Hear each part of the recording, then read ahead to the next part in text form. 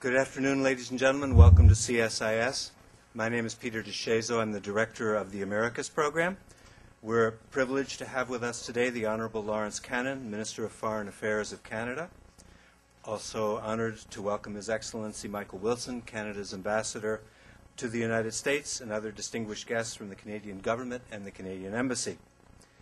That President Obama's first foreign travel after his inauguration was to Ottawa underscores the vital importance of our bilateral relationship with Canada, our neighbor, our key trade and energy partner, our NATO ally. This relationship affects the daily lives of Canadians and Americans in a wide variety of ways and encompasses an extraordinary range of issues. Today, Minister Cannon will discuss Canada's Arctic foreign policy. The Arctic is a region that gets relatively little public attention here in the United States, but is clearly a matter of considerable importance to it and to other Arctic nations. We very much look forward to the Minister's remarks.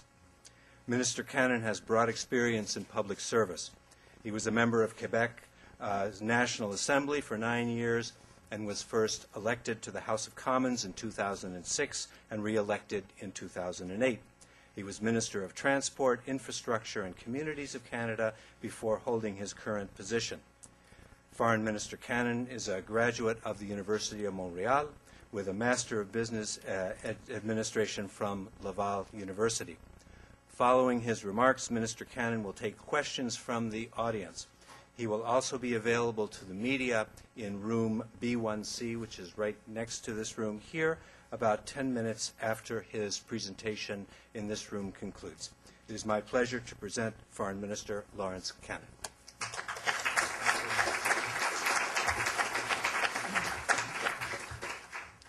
Thank you very much, Peter, for that wonderful presentation and at the same time welcoming me here to the Center for Strategic International Studies.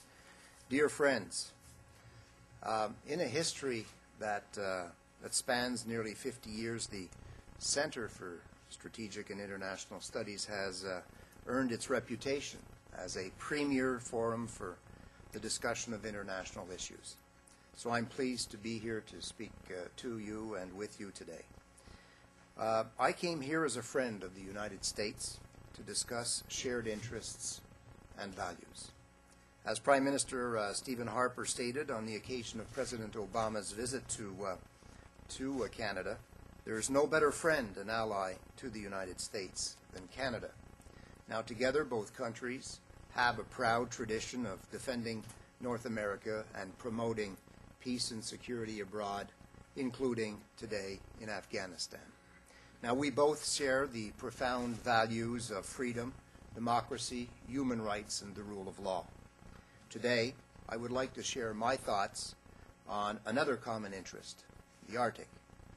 So as Foreign Minister, I have decided to focus on three priorities emerging from the present economic downturn by seizing opportunities abroad: the United States, the Americas, and Afghanistan.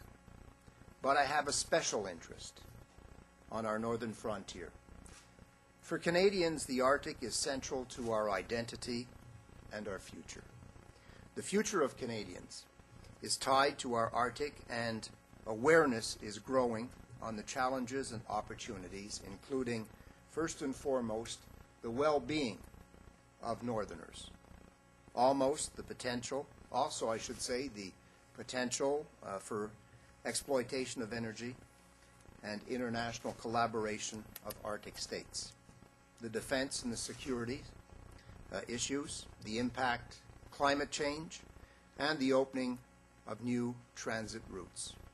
Now, Canada will continue to play a leading role in the development and the protection of the Arctic through its Northern Strategy and Arctic foreign policy. So let me be clear on this point. Canada is an Arctic nation and an Arctic power. Canadian government clearly understands the potential of the North. Now, the Arctic and the North are part of our national identity, as I mentioned before. They make up over 40% of our land mass. The North is home to more than 100,000 Canadians, many of whom are Inuit and First Nation peoples, who have inhabited these lands for thousands of years. There is surprisingly little disagreement over land and sea claims in the Arctic region. 5 coastal states bordering on the Arctic, Canada, Denmark, Norway, the Russian Federation, and the U.S., exercise sovereignty and jurisdiction over much of the region, and very little of that jurisdiction is disputed. And those areas that are disputed are certainly very well managed. We already have an extensive existing international legal frame that applies to the Arctic Ocean, notably the law of the sea, which covers continental shelf delineation, marine environment protection, and other uses of the sea. In the 2008 Ilulissat Declaration, all 5 Arctic coastal states reaffirmed their commitment to this framework and to the orderly settlement of any possible overlapping claims. And therefore, the 5 states see no need to develop a new comprehensive international legal regime to govern the Arctic Ocean. Le Canada supporte le Conseil de l'Arctique comme l'institution internationale qui prime pour la coopération dans l'Arctique, et j'ai hâte de discuter avec mes contreparties du Conseil à la fin du mois à l'occasion de la rencontre à Tromsø en Norvège. I discussed Arctic issues recently with my Danish and Russian counterparts, and will be meeting with my fellow foreign ministers from the Arctic countries in the lead-up to the Arctic Council meeting at the end of the month. We all recognize that climate is having a disproportionate impact on the Arctic. Some experts predict that the entire Arctic could be ice-free by 2013. Others say that this will happen by 2050. Now, our own Canadian Ice Service, however, believes the various internal waterways known as the Northwest Passage will not likely be reliably commercial shipping route for decades owing to the extreme ice variability.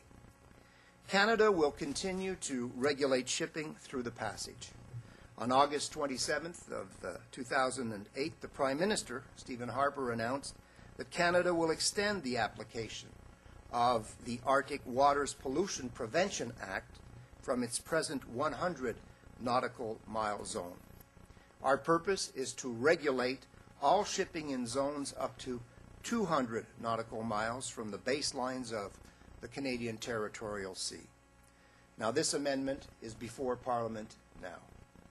We have also announced that we will establish a new regulation under the Canada Shipping Act that will require mandatory reporting for all ships destined to Canada's Arctic waters within the same 200 nautical mile limit. Canada has a strong integrated northern strategy resting on 4 pillars: protecting our environmental heritage, promoting economic and social development, exercising our sovereignty, and improving and developing governance. Our Arctic foreign policy delivers on the international dimension of each of the 4 elements of this strategy, thereby affirming our leadership, stewardship, and ownership in the region. Canada has long been at the forefront in protecting the Arctic environment through initiatives like our Arctic Pollution or Water Pollutions Prevention Act. We are building on this solid foundation to respond to emerging issues, from chemical pollutants to shipping safety and search and rescue to climate change. We recognize that climate change is having a disproportionate impact on the Arctic. We will work through appropriate multilateral institutions like the United Nations Framework Convention on Climate Change to address these challenges. We are implementing an ecosystem based approach to oceans management in the Beaufort Sea and elsewhere, and we will continue to play a leading role in the development of guidelines for Arctic shipping through the International Maritime Organization. Now, we've committed $85 million over the next 2 years to upgrade key Arctic science and technology facilities, and will shortly undertake a feasibility study on the Arctic Research Station, which is a component of our Northern Strategy. We will work in close cooperation with the international community in this regard. Ensuring economic and social development in a sustainable way that benefits inhabitants of the North, particularly indigenous people, is a key objective of our policy. We work closely with territorial governments and Northerners, both domestically and internationally, to help build vibrant, healthy, and sustainable communities. This includes learning from traditional knowledge and supporting traditional economic activities such as the seal hunt. Now, I very much regret that the European Parliament and Council are currently considering a EU-wide ban on the trade of seal products. It is particularly disappointing that such a ban is being pursued despite clear evidence that the hunting of seals in Canada is sustainable, humane, and well managed. Moreover, testimony from the Inuit leadership has underscored the potential harmful effects on northern communities of such a ban. The impact of the livelihood of Northerners would be serious and immediate.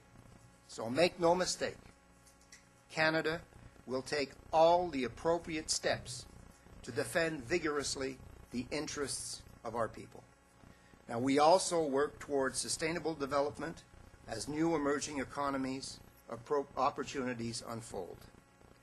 Furthermore, there are new opportunities. An estimated 20% of the world's petroleum reserves lie in the Arctic, and Canadian companies, supported by government scientists, are developing technologies that will allow us to benefit from this potential wealth. Canada is committed to advancing progress on both the Mackenzie and Alaska pipeline projects, and looks forward to working with the U.S. to develop cooperative strategies to bring northern gas to southern markets. And we can benefit from foreign investment, innovation, and expertise in this area while ensuring that the economic benefits flow to Northerners. Activity in the Arctic lands and waters is increasing, and so has our capacity in the North.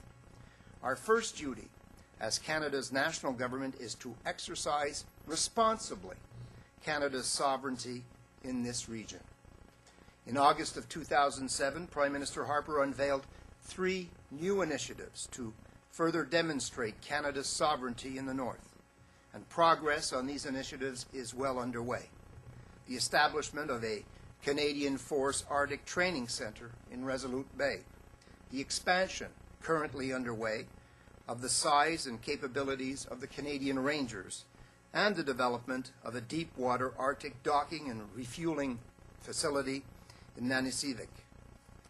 A new polar-class icebreaker is being built, the John G. Diefenbaker, named after a former Prime Minister who was a lifelong champion of the Canadian North. This vessel will be online within the next decade. The Canadian forces frequently conduct patrols and exercises in the Arctic. This presence also ensures that Canada can assist in responding to any emergency, from an oil spill to a search and rescue mission. My colleague, Defence Minister Peter MacKay, announced last week our government's plans to establish 2 stations to help monitor activity in the Arctic. These stations will enhance Canada's security and surveillance capabilities in the Arctic and contribute to scientific data and the northern environment. It is also important to determine where Canada can exercise its sovereign rights. And this is why we are delineating the outer limits of Canada's extended continental shelf.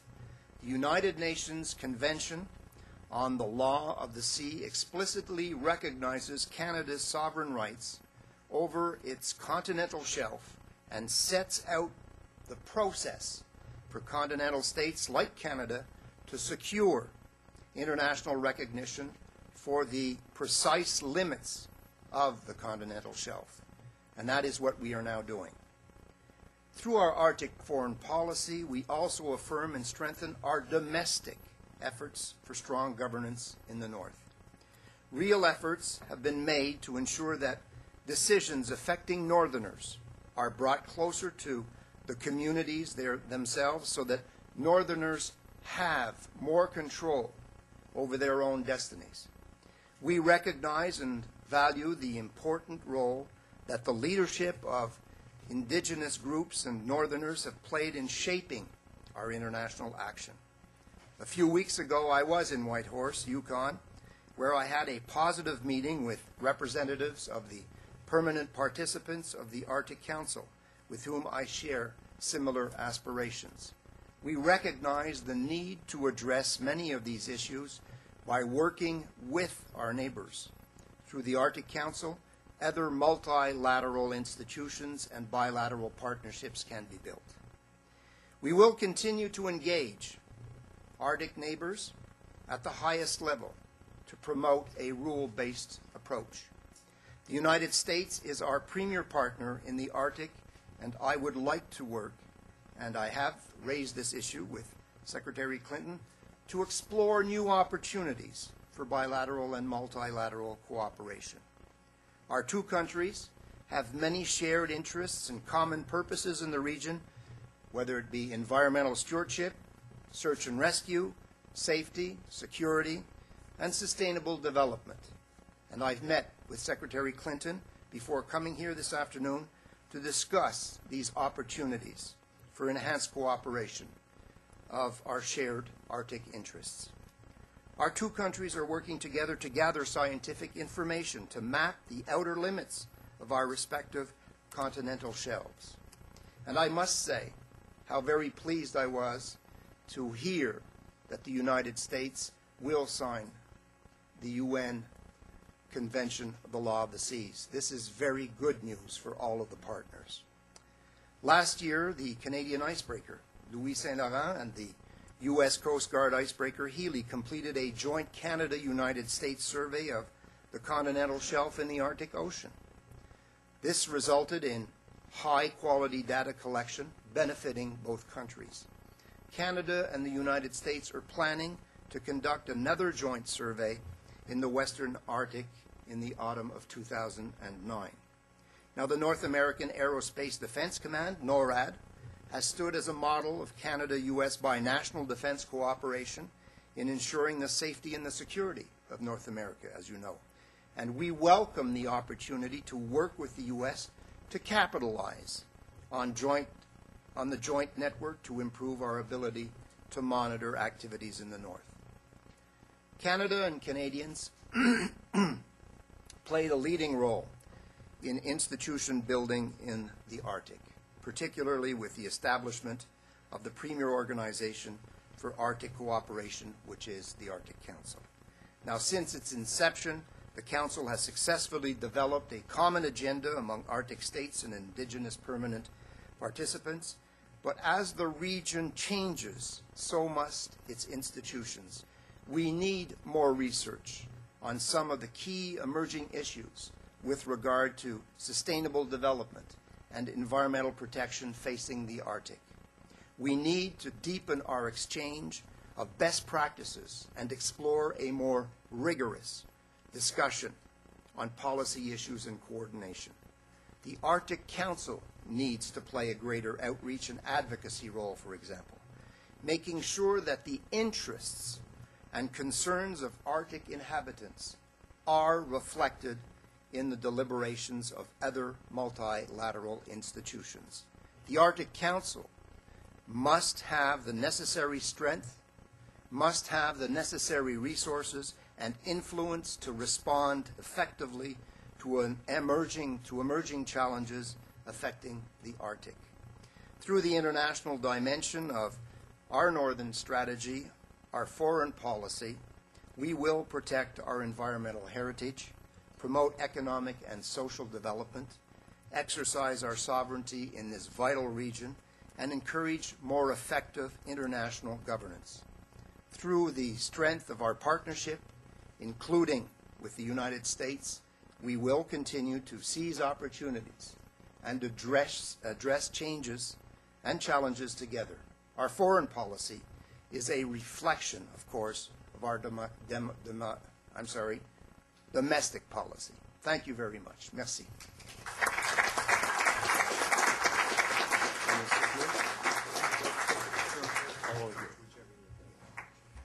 Thank you very much, Mr. Minister.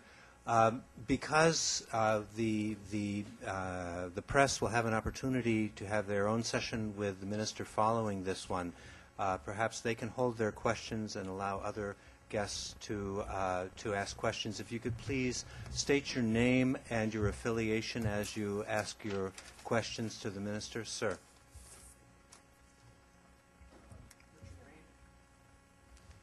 Richard Ranger, American Petroleum Institute. Mr. Minister, bienvenue and welcome. As a former Alaskan, I share your interest in the North. We and many others in America's private sector have been watching and addressing with concern the issues surrounding questions about climate change. If some of the predictions come true, I believe it would be correct that the seaway across northern Canada would be the longest seaway inside territorial waters anywhere in the world. Can you describe what models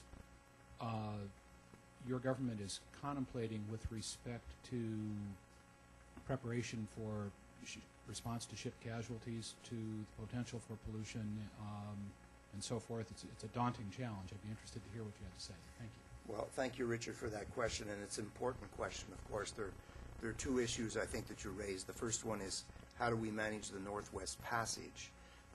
So we can go back to 1988 when the former Prime Minister Brian Mulroney, as well as President Reagan at the time, decided to put forward an agreement whereby ships that are entering this area, and I must say that there haven't been very many ships that are entering that area for numerous reasons that I'll answer in a couple of seconds or I'll come back to. But this agreement, of course, sets forward a protocol whereby, of course, the incoming vessels will report to Canada and will indicate to Canada, yes, they do conform to the pollution regulations. They do follow the international maritime regulations, and therefore they advise Canada that they're going through this passage. I must say that over the course of the last several years, there haven't been very many. As a matter of fact, there have been more pleasure craft that have gone through that area than there have been large container vessels.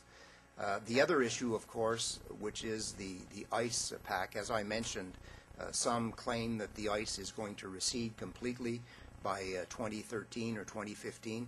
Our analysis that is done through our Department of Natural Resources indicates that because of the variability of the ice pack and the ice that's in that area, there is a strong suggestion here that this area will not be free of ice before 2050.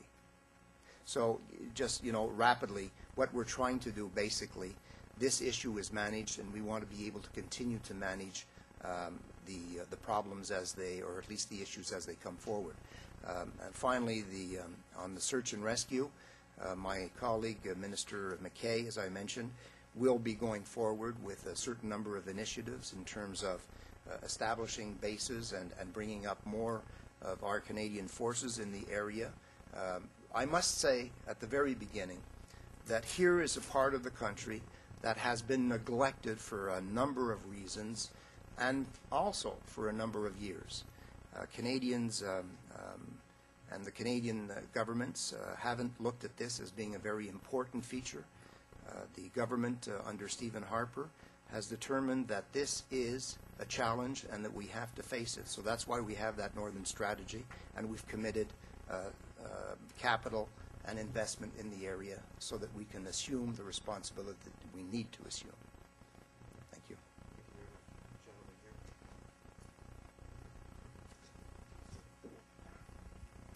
Thank you. Thank you for the presentation, Mr. Minister. I'm Ernie Prieg, Manufacturers Alliance, but as a former naval person, my interest in the subject goes beyond my current inbox. I have a couple of questions about the current pending legislation to extend from 100 to 200 miles the mandatory reporting on ships in that region. And the first question is, how detailed would the reporting be? For example, a submarine, would you have to give the location and the weapons on board, that sort of thing?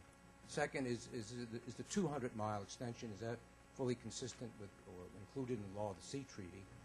And third, and I don't know, it sounds something like what you're proposing as to the Chinese position on 200-mile notification, where we just had our recent incident with a U.S. unarmed surveillance ship being harassed. Yeah.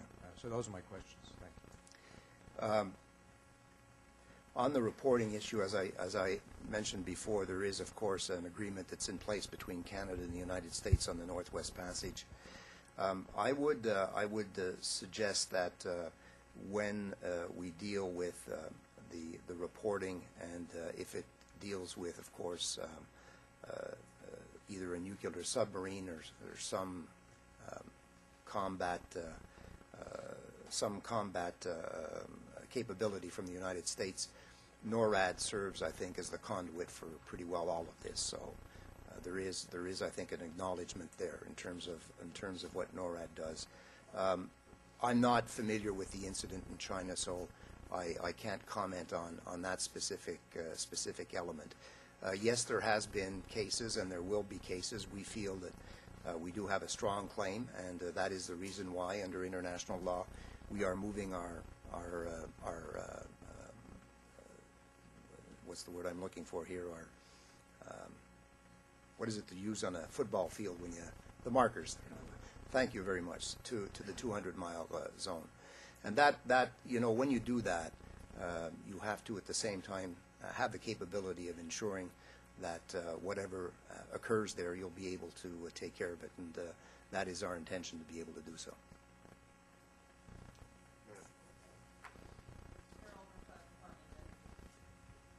I'm wondering if you could address any particular issues you believe you'll have to discuss with Russia in this Arctic arena, and how you believe you will be negotiating with Russia over these issues.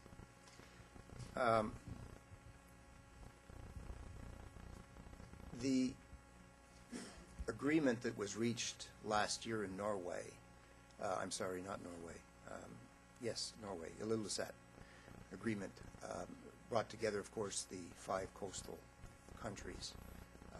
The agreement there stipulated that everybody would abide by international standards, the international law that applies. Last week, on Tuesday, when I had the opportunity of meeting with Sergei Lavrov, who's the Foreign Affairs Minister for Russia, we rededicated, of course, and recommitted to that principle. We did, and we still do have some reserves on the Russian activity in that area, particularly their military activity. But the discussion that I had with Foreign Minister Lavrov was, I think, fulsome, in as much as we both agreed that that's the direction that we have to take, and we do also need to respect each other's international boundaries as established. I think that it is through dialogue that we are able to advance issues that deal with the North, and it's my personal commitment that we continue to dialogue not only with Russia, but as well with the other partners that form up the coastal states. Gentleman in the back.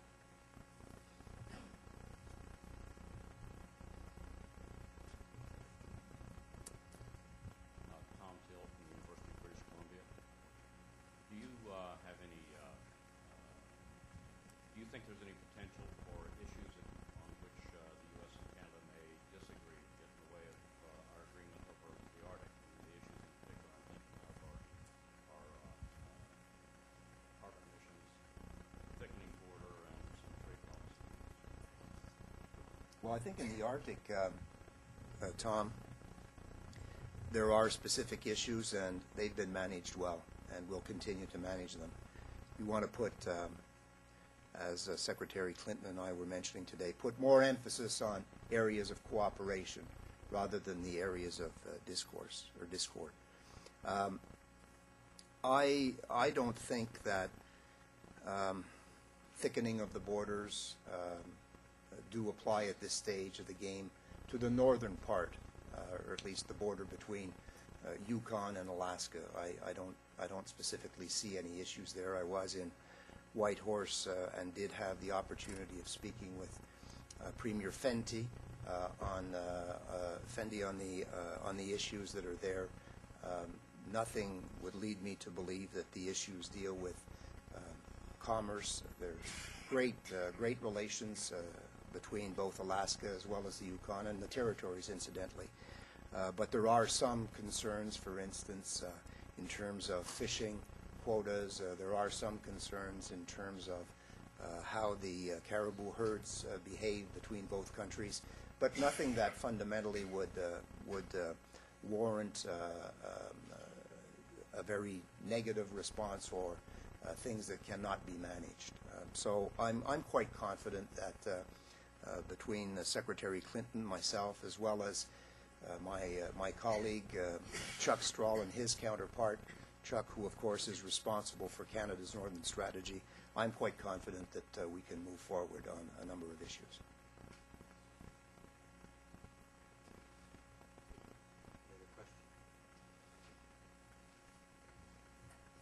We'll take a break, and we'll go with the media in 10 minutes. Ladies and gentlemen, please thank the Minister for his presentation. Thank you very much.